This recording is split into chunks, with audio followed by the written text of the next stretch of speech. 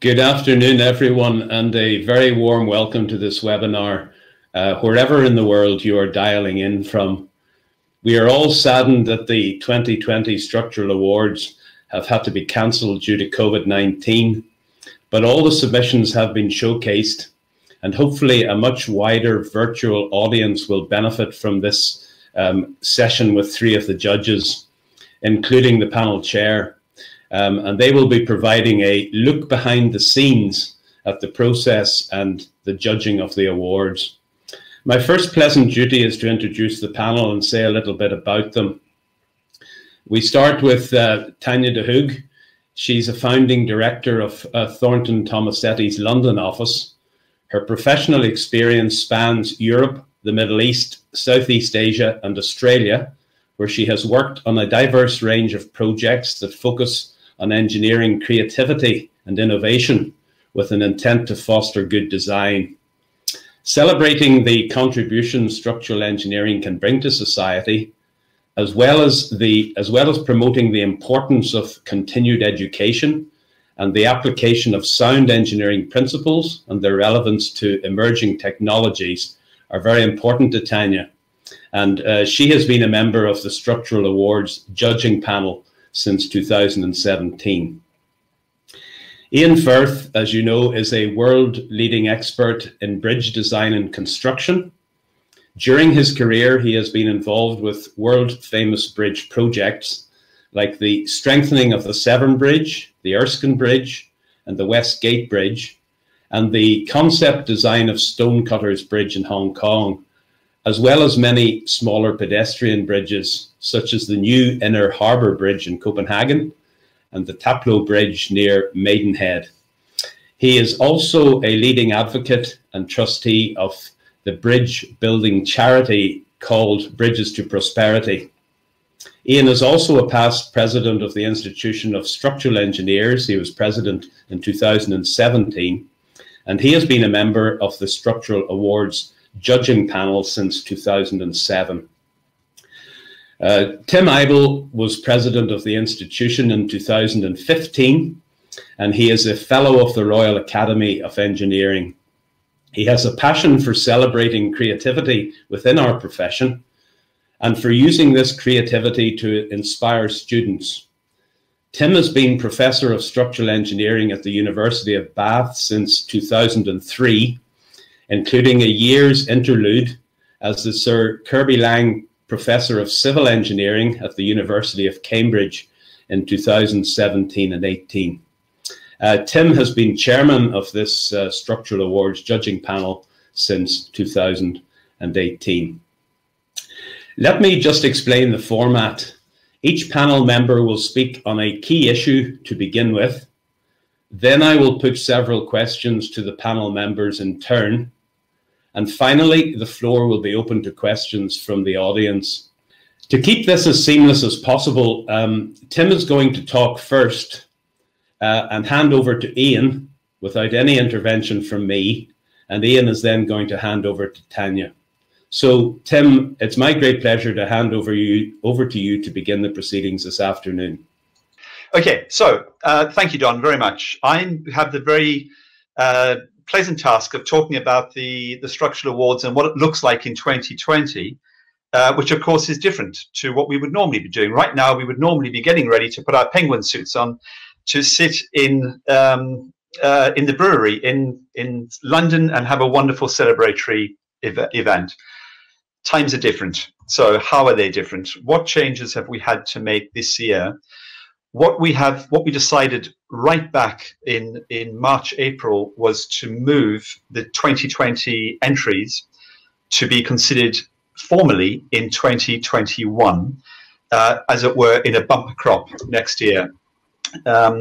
This, as it turns out, now that we are in lockdown in the UK, turns out to have been a good decision. That's luck. We were concerned, of course, that we were always going to be vulnerable.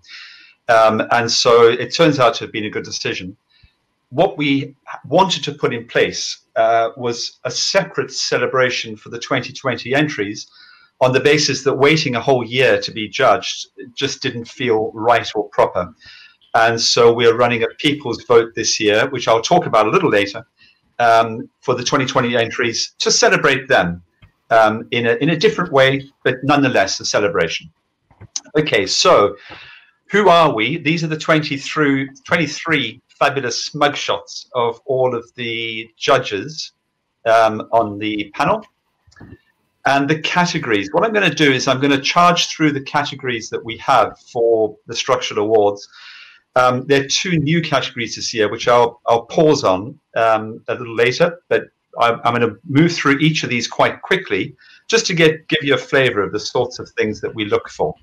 So the first award is for tall or slender structures, which are awarded for structural engineering excellence in projects where height or slenderness presents a particular structural challenge in the design and construction. And there's an image of a previous winner. All the images I'm going to show in these categories are all previous winners of these categories. So the second one is the long span structures. Award for long span structures awarded for structural engineering excellence in buildings, specifically not bridges, incorporating particularly long spans relative to the proportions of the structure. And then we have 2 awards for bridges. The first one is vehicle bridges, awarded for excellence in the design of bridges carrying highways or railways. And then, of course, the equivalent for pedestrian bridges, awarded for excellence in the design of pedestrian and or cycle bridges or other lightweight bridge structures. Then we have a very popular category, a remarkably popular category, small projects, awarded for excellence in the structural design of projects with a construction cost of less than £3 million.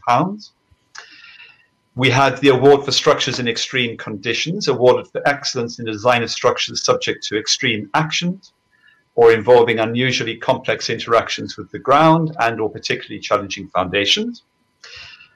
And then we have another very popular category, structural heritage, awarded for excellence in structural design where important heritage characteristics of the original structure are maintained through appropriate restoration and conservation. And another equally popular category every year, structural transformation, awarded for projects demonstrating structural engineering excellence in the transformation or extension of an existing building or structure. Another very popular category is construction innovation, awarded for projects demonstrating structural engineering excellence in the innovative use of construction materials or processes. And then we have 2 awards for structural artistry. The first one is structural artistry in building structures. So awarded for projects in which an otherwise adequate solution has been transformed by the vision and skill of the structural engineer into something exceptional. And then we have the equivalent for the non-building structures. So the example on the screen is a sculpture, of course.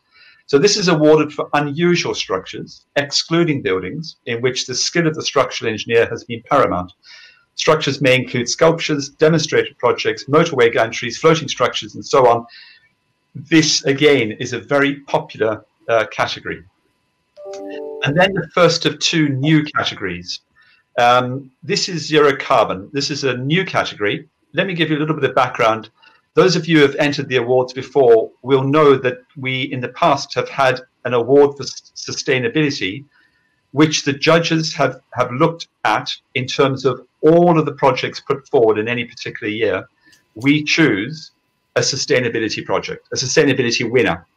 We decided this year that we would change that, and we would have a specific category which is zero carbon, because that is where our profession needs to position itself.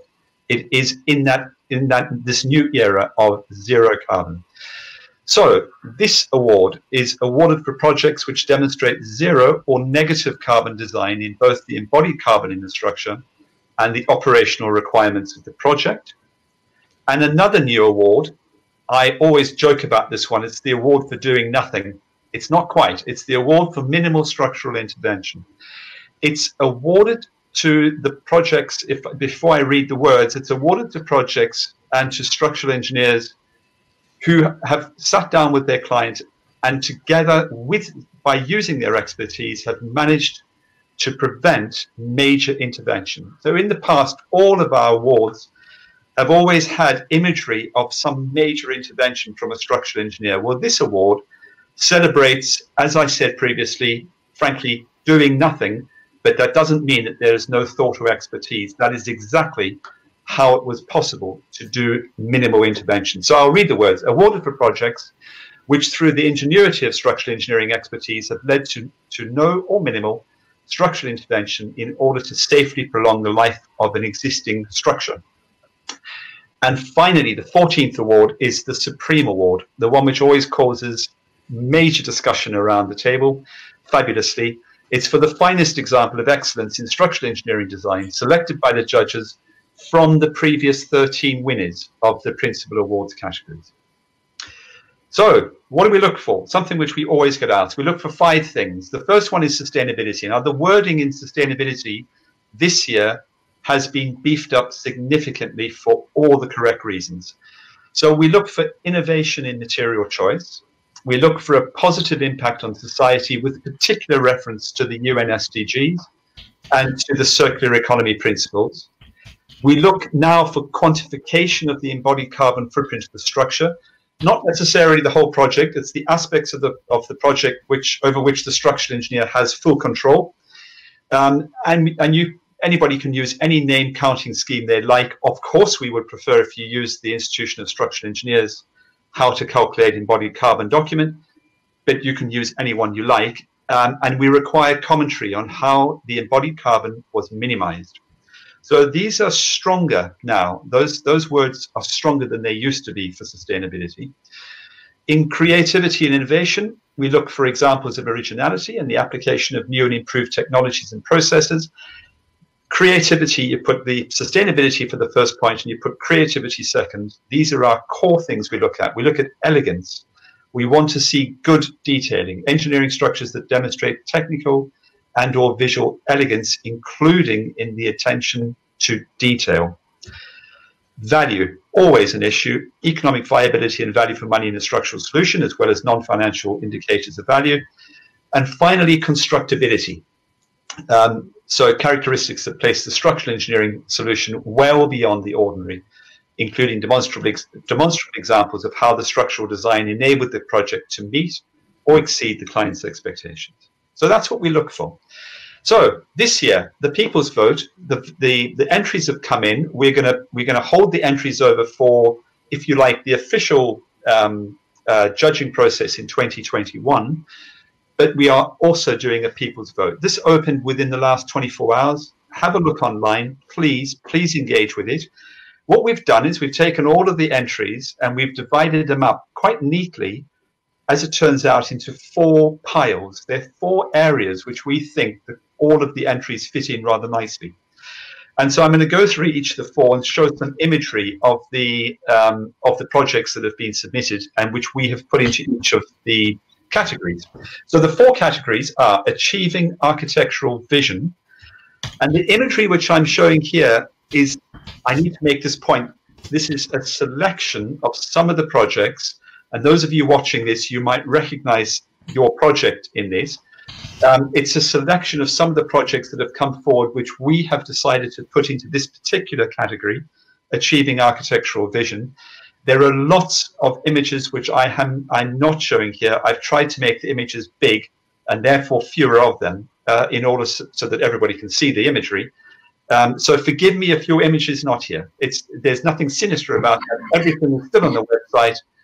Everything will still be judgeable with all images and all entries on the website. So the first one is achieving architectural vision. The second one is challenging construction, where construction has driven the design predominantly. And here are some images of those entries which we have put into that category. I will repeat, this is a very small selection of those entries. Then we've got creative design. And I'll hover there for a second for you to look at some of the creativity that our profession can offer. And finally, sustainable leadership, very important to us. And here are some images of projects which have been put forward, which we have put into this category of showing real leadership in sustainability, particularly against the era in which we're in. So those are the 4 categories. So my final slide is to urge you, please, all to engage. Terribly important, please do engage with this process. Have a look online. Have a look at all those categories. place your vote, please. We're all used to an election at the moment. Please, please, please put your vote in, engage with this process. And if you're considering applying next year, please go ahead and apply next year. Your entry will be greatly appreciated. So I'm going to stop there. I'm going to hand on to Ian. Ian's going to be talking about the changes to the structural awards over the years. Ian, if I can seamlessly pass to you, please. Good. Thank you, Tim. I hope you can see this and hear me. Again, I'm going to assume, unless somebody shouts at me, that yes, that is we the can case. hear you, Ian. Very good, Tim. Thank you. So yes, going seamlessly on. I'm just going to talk a little bit about where we've come from. I think Tanya in a little while will be talking about where we're going. So it all started back in 1968, and there were just two winners. Actually, the Severn Bridge which was completed in 1966, was named initially as the winner. But then the celebration included two structures, the ones you see in front of you, and there was a big party with the Duke of Edinburgh, 400 guests and so on, back in March 1968. So that's where we've come from. And back in those days, there were very few awards given, only a handful, 2 or 3 a year. So back in the 1960s and 70s, there were projects like these which were winning what were called the Structural Special Awards. Just a handful of projects each year, sometimes none. And it really wasn't until some years later that things began to pick up. In 1986, they added the heritage element. So we had a specific heritage award, which has become popular ever since, as Tim said. So here's another two structures. And so just very briefly, there you are. This is also a timeline. The sustainability topic, which we think of as such an important issue now, particularly aiming at that zero carbon focus, which is such an important thing for us now in this sort of climate crisis time. Back then, it was not even thought about really, and it wasn't until 2000 that we started to really address the sustainability thing. And we had a thing called the David Alsop Sustainability Award, specifically introduced. Now, of course, every project is looked at with a sustainability lens.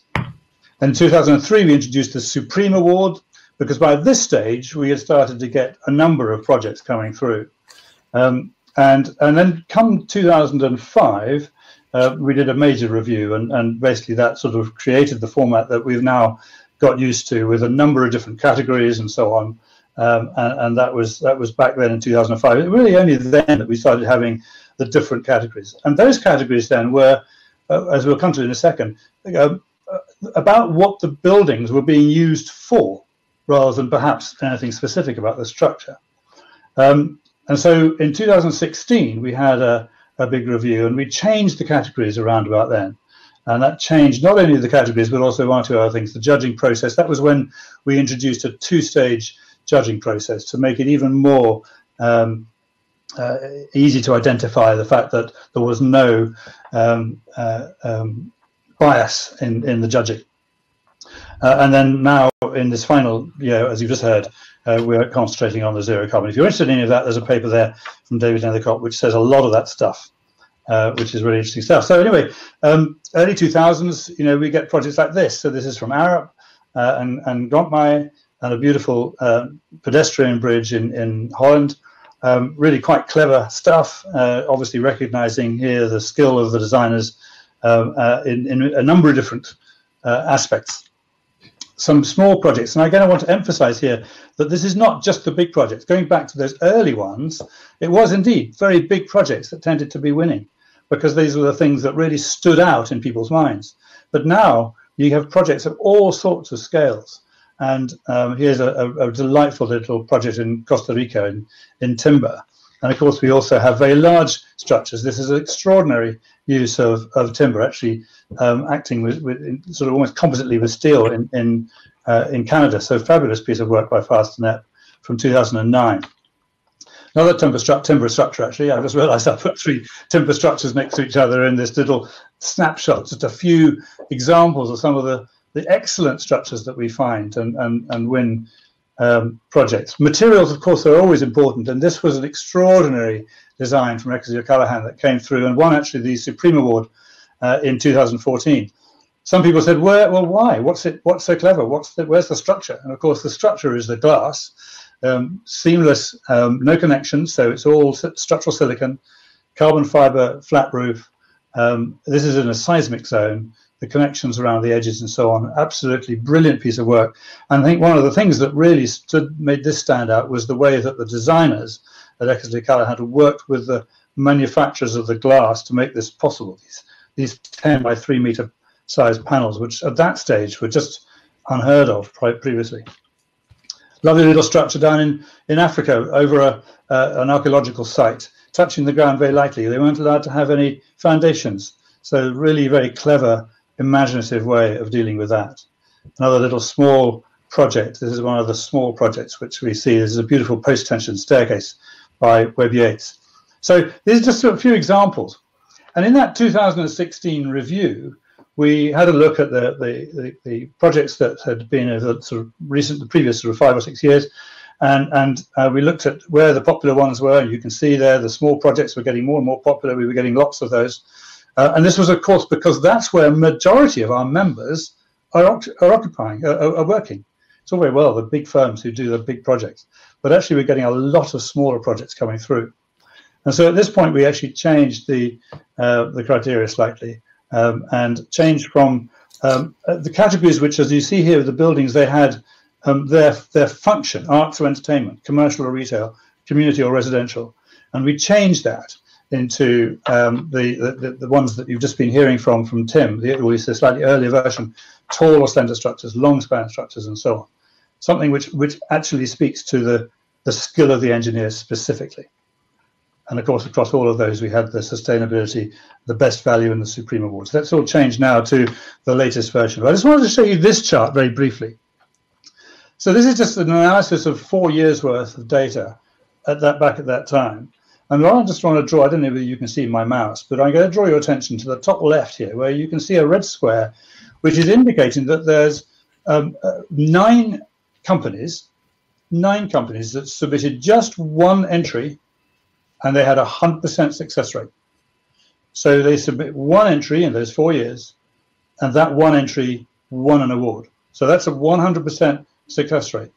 Even more impressive next to it is one company that submitted 2 projects in those 4 years and also had a 100% success rate. So their 2 projects both won. And even more impressive is the one where, just a bit to the right, hopefully you can see my mouse, somebody submitting 4 projects in those 4 years, and every one of them a winner, 100% success rate. Over on the right-hand side here, you see a company that has submitted 34 projects, right at the right-hand side, over the 4-year period, but their success rate is 32% or 33%, whatever that number is, so rather lower. And these companies to the right of the screen, these are all the big firms, because, of course, they have a lot of projects. And so they've got lots of potential candidates. So they put them all in. They've got probably a whole department that's working on this, but their success rate is relatively low. The ones with the higher success rates tend to be the smaller firms. Very interesting. Anyway, that's just something which you might be interested in. We could always revert to that if you're interested. And the next chart is exactly the same, but including the commendations that some companies get. So in that case, there were 10 really successful firms doing that, getting their 10 wins. Anyway, so that's just an example. And then, so since then, we've been moving on and some more wonderful structures which we've been hearing from. So here's an example of an award for structural transformation, of course, the Design Museum in London by Arup. Love this project. This is a small cricket pavilion in Rwanda from a company called Light Earth Designs. I love it when we get firms applying. We've never heard of them before. And they've got this beautiful little project, and they submitted in, and it's an absolute gem. Really, really clever skill involved. This one you've just seen, actually. This was this lovely suspension bridge where the solution was to do very little, but only when after the engineer had spent a lot of time working out how little they needed to do. Really clever stuff. So these are the categories going forward, and we've just heard about that. And I'm really excited to see the zero carbon and minimal structural intervention categories now, because that has to be the way we're headed. So who's going to win next year? Who knows? We'll find out. So that's all from me. I'm going to hand over to Tanya, I'm going to stop sharing and escape from my presentation, and hopefully, Tanya, you can seamlessly continue. So I'm just going to spend a couple of minutes exploring ideas of what changes we might see or perhaps create for ourselves as a profession moving forward, and how might that change be reflected in the awards. So we're living in this moment where it's clear that no one can predict the future, but for me, because of that, I guess I find it easy to look at what are some of the constants that we know about in order to think about, okay, well, what might the future hold in terms of things we can predict and things that we really can't. So I started by reminding myself about the essence of what we do and why we do it. And I think these three contributions that you see on the screen provide a nice summary, as they certainly did for me. So as structural engineers, we're guardians of public safety. We're creative problem solvers who bring demonstrable value to society. So regardless of this kind of ever-changing future, I believe that these are necessary constants for us. And as an institution, it's also helpful to remind ourselves of what it does. So we uphold standards, we share knowledge, we promote structural engineering, and we create community. So in the context of our profession and the institution, we're reminded today that we have the Structural Engineering Awards in order to highlight projects and designs that promote the profession, to celebrate the role and the value of the structural engineer in society. But for me, I think where I get most excited is that these awards promote and stimulate technical excellence and encourage creativity and innovation, and inspire current and future generations of structural engineers through their work. So these are constants that are the values we hold true. And for me, I guess I believe that we need to change, but we also need to kind of celebrate our role and the contributions that we make through our profession in society. So that's who we are today, and I think that's really exciting. And we've seen some really exciting projects in the past and current 2020. But who do we want to be in the profession, and what might change for us to get there? And really, how might we promote and celebrate this through the awards? And I think they're really interesting questions. I don't necessarily have the answers, but I thought I would offer some thoughts about where we might be going. For example, what do future guardians of public safety look like?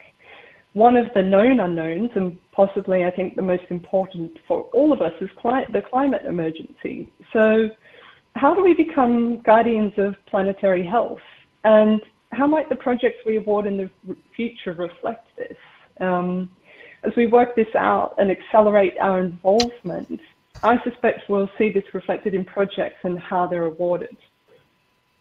Another known unknown is the increasing global population and the impact on the built and natural environment.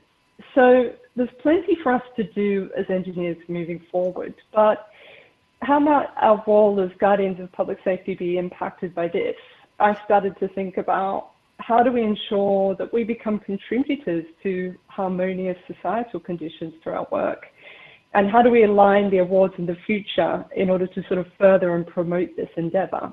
And will this impact our moral and professional obligations? And then, therefore, how do we kind of recognize that type of success through the awards? So it could be, and these are just some of the ideas that I've been thinking about as we think about the future. It could be that we use broader criteria, and Tim alluded to the fact that we're already looking to a number of sort of more recent criteria in the awards. And so it could be that we use broader criteria and diversify the way that we measure success and the contribution of the engineer. But do we also start to explore diversity through additional methods? For example, do we start measuring the value that we bring to our projects to society? Or perhaps it's that we start to measure net positive actions and impacts on the environment and humanity. Or maybe it's even looking at the legacy of and long-term impact of our projects on humans and the environment, as well as projects that just have immediately being completed. So we don't know what the future holds, but there are values inherent to the definition of who we are that remain true and needs essential to the survival of the planet and humanity that are necessary for us to contribute to. And I think this is really exciting. And I guess all this to say, if nothing else, it's probable that we will diversify. I took Tim's slides and put them together for the 2020 entry. So again, I don't believe that this is all of the entries, but I'm not sure. I just took Tim's great work and thought that I would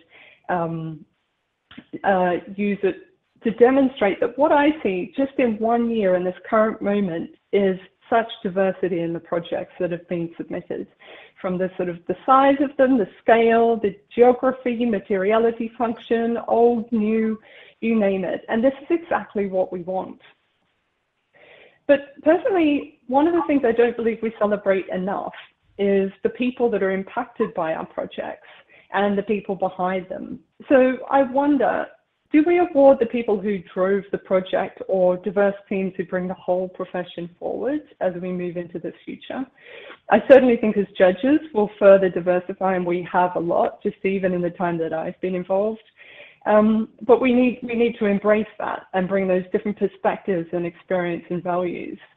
And I also wonder whether we might continue to celebrate and award success and through collaboration. So we have these really big challenges ahead of us, and they need collaboration and knowledge sharing for all of us to move forward as an industry. So do we start to award projects that reflect that?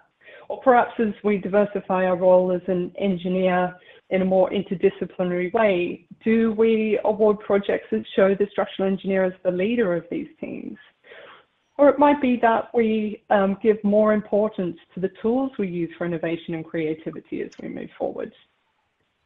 So I think whatever the future holds for us as a profession, I believe it's likely that these constants are the values that we hold true, the ones that you see on the screen. These are the things in the Structural Engineering Awards that I don't think will change, because they define who we are and what we do and promote our role in the profession in society. But I do believe that we'll see greater diversity in every sense. And I think we have an opportunity to further promote the role of the engineer as an essential role in society. Thank you. I'll hand back to Don now. Thank you very much, panel, for that very useful introduction to the process and all that's involved in it. I now am going to pose to each of you what can be called a myth-buster question, in other words, a common misconception. And just a reminder that you have about 3 minutes each in which to answer the allocated question. So, Ian, we're going to pick on you first, please. First misconception is that only large companies win. Well, I hope I actually sort of addressed that in my presentation, so I hope I'm going to take less than 3 minutes on this one, because it's absolutely not true. As you saw, there was on that chart I showed you, I won't bring it up again, but at the right-hand side there was a firm, one of the bigger companies, very popular, I'm not going to mention the name, 34, in that 4-year period, 34 entries, and they had a 33% success rate. That's a pretty good success rate, actually, but it's a lot of work to produce 34 entries. So the fact is that the big companies obviously have a lot of potential projects simply because they're doing a lot of them. But actually, if you look at the data, the smaller companies that tend to put a little bit, I mean, I say this carefully, but I think they tend to put a lot of heart and soul into their entries, they tend to be really quite successful. And we saw there's 100% success rates and very high success rates, often from the smaller firms. And I would say one thing. We have seen it for years and years and years, and I've been doing this for a long time. We see the difference between entries that have been prepared by the team who actually did the project, by the engineers who really know what they're talking about, as compared to the entries that are submitted by the public relations department or the press office or whoever they are, whose job it is to push out award entries. Not saying they don't do a good job, but the difference is tangible, and I think the former is very much more successful on balance.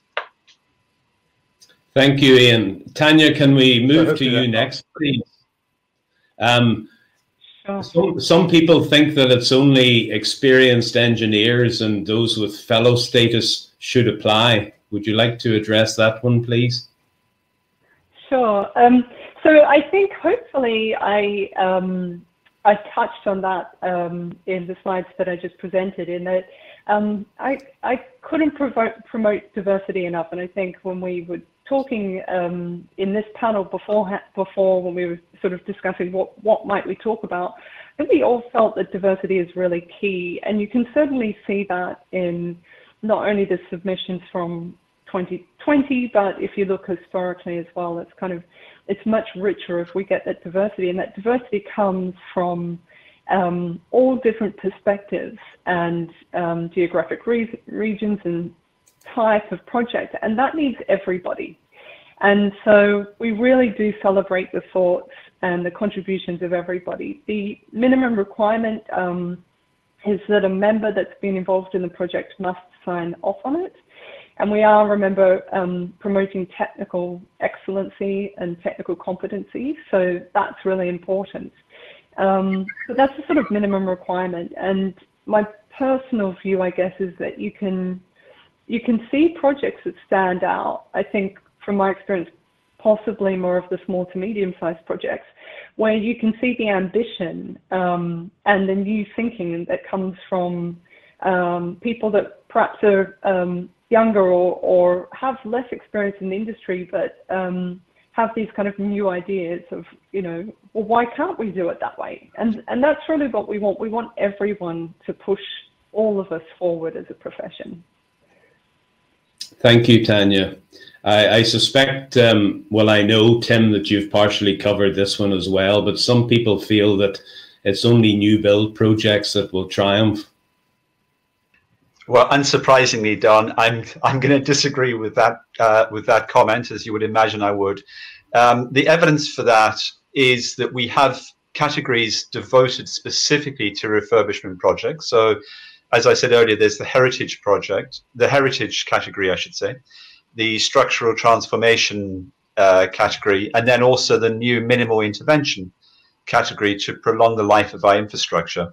But probably, rather than just look at the individual categories which are related not to new build, it's also worth mentioning projects which are not new build, which have won and have been shortlisted in the last few years. And so immediate examples, I can think of churches, I can think of a silo, I can think of basements in a very famous hotel in the centre of London. What else can I think of? There are several projects, the reconstruction of Christchurch, and all of the buildings which they tried to save as much as possible from the buildings. There are significant numbers of awards which have been made outside of those specialist categories in favour of projects which have reused our existing infrastructure. Good, thank you. Let me pose another question to each of our panel members. So, Ian, if you don't mind first again, what are you personally looking for in an entry report? That's a really good question, Don. I'm very glad you asked it. As I said earlier just now, I mean, the difference between somebody who really knows sort of the design and has written that down, has somehow crystallized the key issues. That's what we're looking for. If you get that in the submission, and not just all the kind of general blurb about how wonderful it is, that's what we're looking for. So why is it special? What makes it structurally special? Not just beautiful bit of architecture or something. So we want to know, what is it that makes it special? What were the processes that the design team went through? What was the interaction with the client like? How did we really be sure that we've actually met the client's needs, or rather exceeded their expectations and aspirations? It's not just, here's a project, this is what it looks like, this is how big it is, and aren't we wonderful? You've really got to unpack for the judges, who've obviously got a lot of projects to look at. The judges need some help, so you need to really unpack for the judges, what is it that's so special about it? And of course, we're looking for the sustainability credentials. That's going to be absolutely critical and indeed essential going forward. You're just not going to win if you don't tick the sustainability box. I think we can say that absolutely categorically now. It's such an important issue. that we've got to address that. That's not to say that every project is going to be a zero carbon project, because that's actually just not feasible. But it, maybe one day it will be. But actually, we've got to hit that. We've got to look at the construction issues and so on. So put it all down. Make sure we can see it. Make sure it's clear. And one final thing, if I may briefly, Don. Sometimes people submit drawings, which are just the drawings, the standard drawings that they've produced for the contractor to build from. And the fact is that those drawings have got far too much detail on them. You need to work on the drawings to make them for the submission, so that the judges can see what's important particularly. I'm not interested in the weld sizes, or the bolt sizes. Yeah, that's important.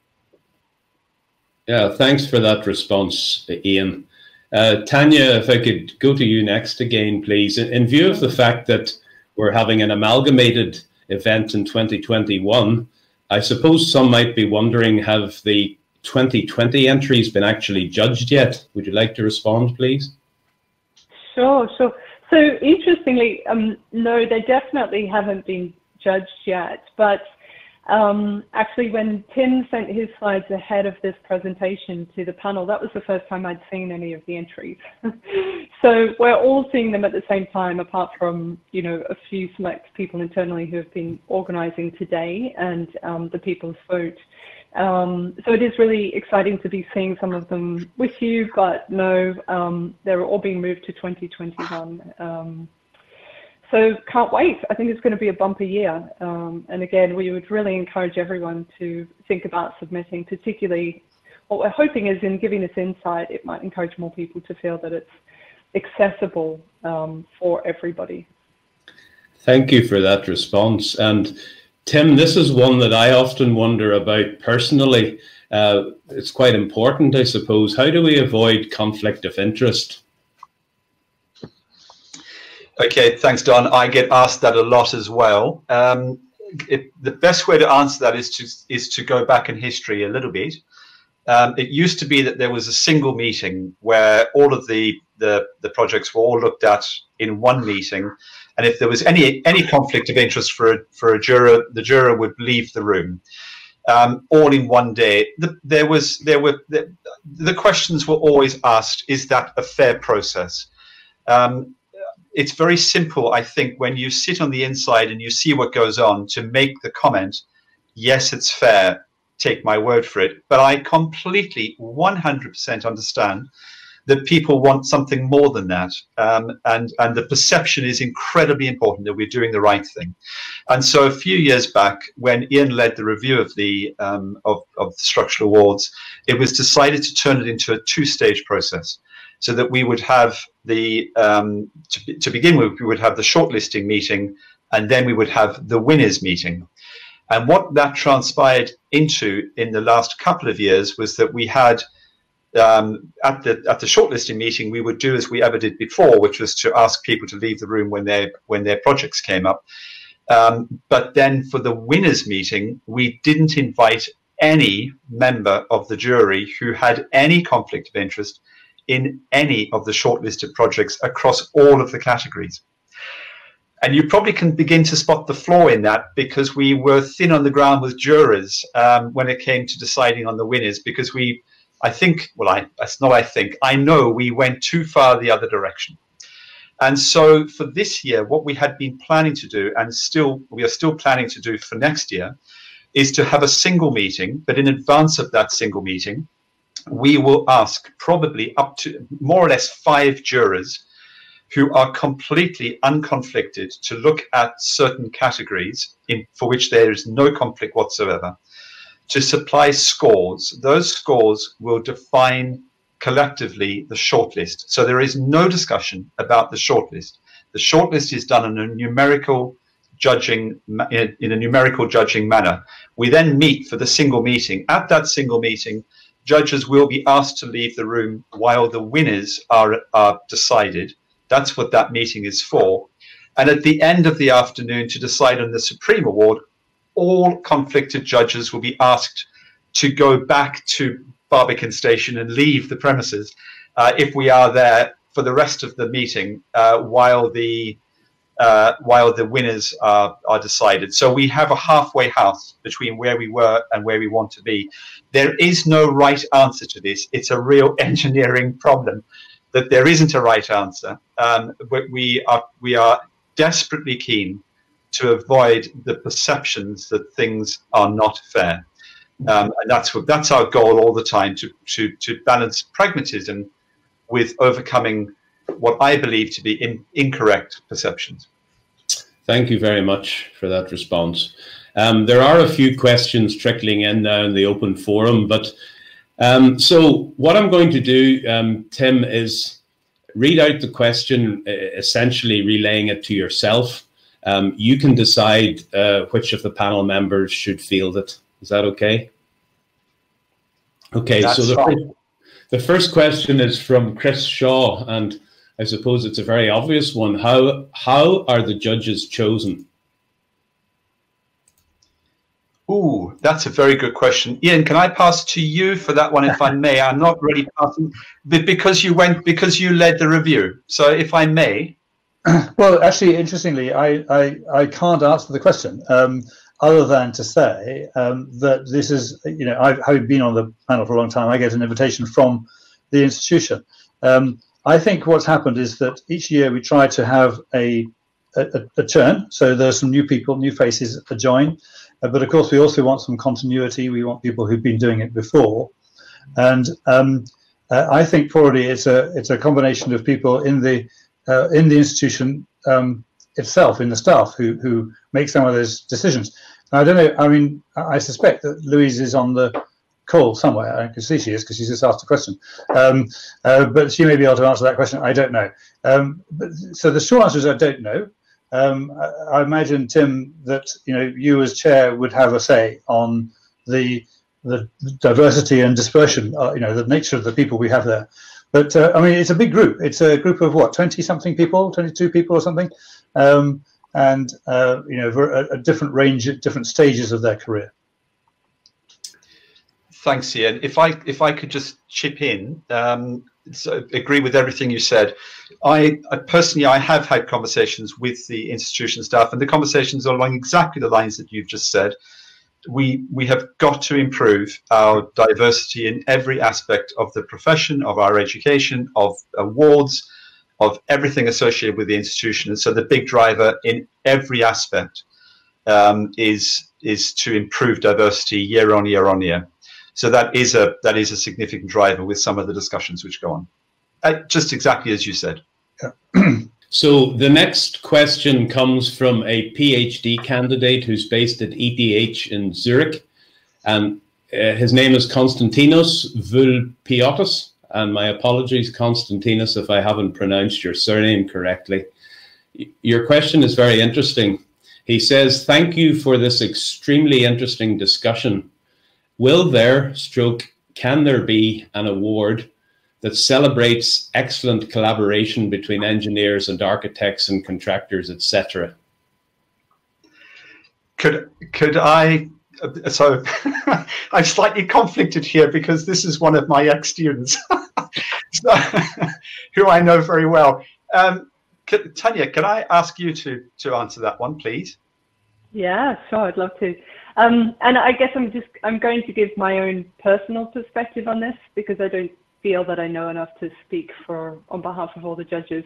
But here's what I think. So in the slides that I presented, I suggested that the future might be celebrating more collaboration, because I think that's the only way we're going to make these real step changes towards addressing climate emergency and densification of the urban environment. So I think it's really important to consider that, and I think that the awards will reflect our values and keep us relevant.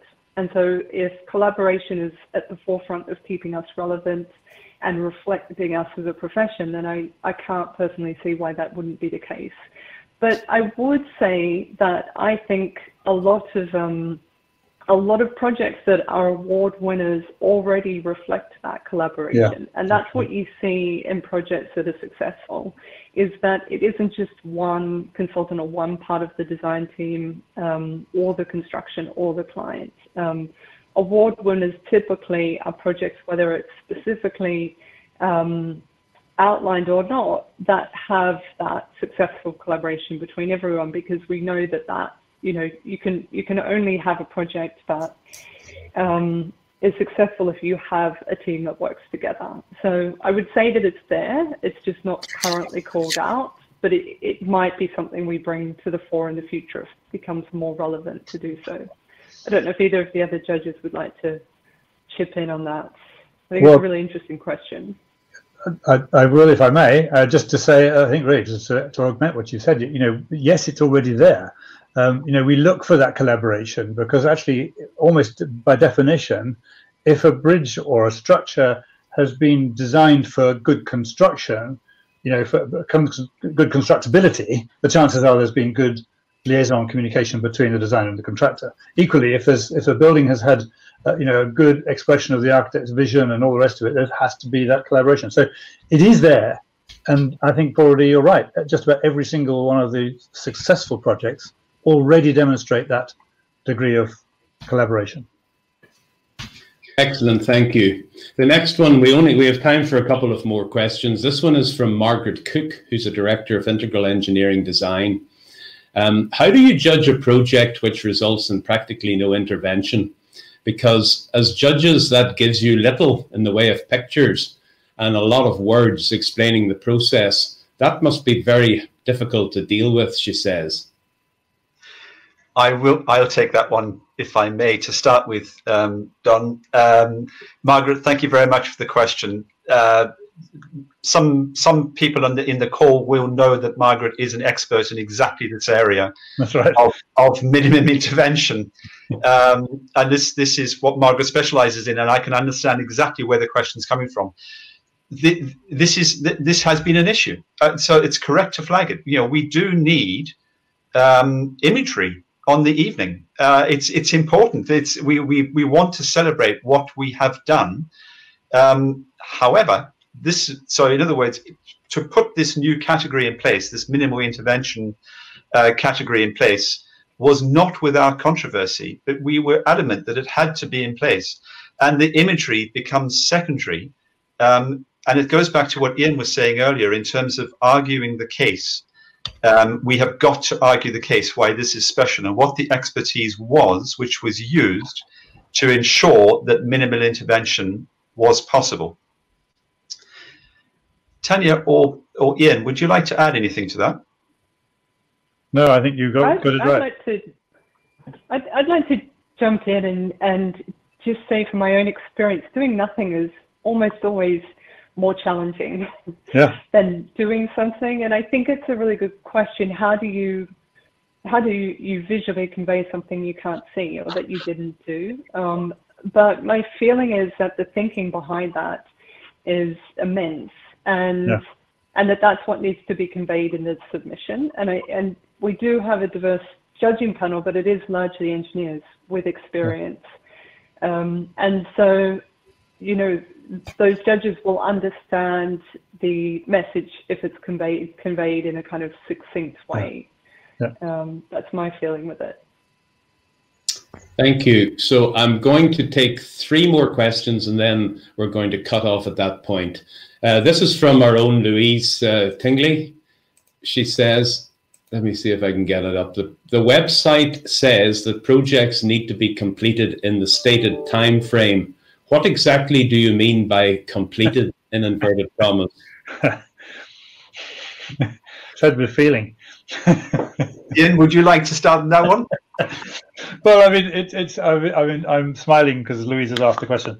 I mean, but basically, what she's driving at here is that we do need to be clearer about exactly what we mean by completed. You know, is it open to be used by the public? Let's say, you know, I've got a project now which I'm waiting to submit because a bridge that's been completed a couple of years ago is now out of date for that, but it's not yet open to the public. So does it still count? You know, so I think we need to be clear about that. I'm not sure I know what the answer is, except for myself, I would have said practical completion. So under a contract, the project is practical completion. The difficulty then comes when it's part of a bigger project. So if the project that's being submitted for an award is part of a bigger project for which project practical completion has not yet been granted, then we have a problem. My footbridge, let's say, has been completed, but the development that it's part of hasn't been, and therefore it's still not complete. So I think we need to be clear about this, but I think it's practical completion of the thing that is being submitted. That's my own view. If I could add to that, the bit which we really are after is we're after far more than structural completion. We are after something which is beyond that point, where preferably, of course, the project is open and functioning, because, frankly, because of imagery. We want to get the imagery right and see the impact and know what the societal impact has been to be able to judge the award. But Ian is right. There is a muddiness. There's often a muddiness in this, particularly with the bigger projects, which we just have to deal with as it comes. Generally speaking, we have conversations with people who are entering things, and we smooth things over in terms of conversation. That's generally speaking how it happens. If there's any uncertainty about whether the project should be submitted or not. Thank you. Chris Shaw asks another question, and I'm going to paraphrase it. I think what he's basically asking here is, do you get entries from sole practitioners and winners as well from that category? Yeah. Tanya, would you like to answer that? Yes, I mean, from my experience, they do tend to be more small to medium projects, but there's nothing that says they have to be. And when looking for engineering excellence, I'm never really looking at who has submitted the award when I first open the package of information on that particular project. I'm looking at how it fulfills the criteria that we're judging against, and then I might look at who it is. And that's not deliberate. That's because I'm most interested in the project. So that's right. We do see it, but certainly I'm focused on the project, not necessarily who submits it. It's open to everyone, and I think the diversification of categories is trying to really ensure that it is accessible in that sense. Yep. Thank you. I'm going to bend the rules slightly and take just two more. So this one is from Edward Malarkey in Dublin. He says, is today's public vote more based on architecture rather than on structural engineering? Okay, let me jump in and then allow the other judges to say what they think. The answer is no, but it does require more judgment from whoever's looking at the entries online, because but through necessity, the amount of information that we have given for each project is relatively short. It's just a paragraph of words with imagery. So there's an interpretation side of this clearly, which needs to be dealt in, and we're all fully aware of that. But this point has been made a few times, and it needs to be emphasized. Really, nothing to do with the IStructE awards is architecture by itself, by no means. Yeah. It is an intent of architecture which we're trying to drive.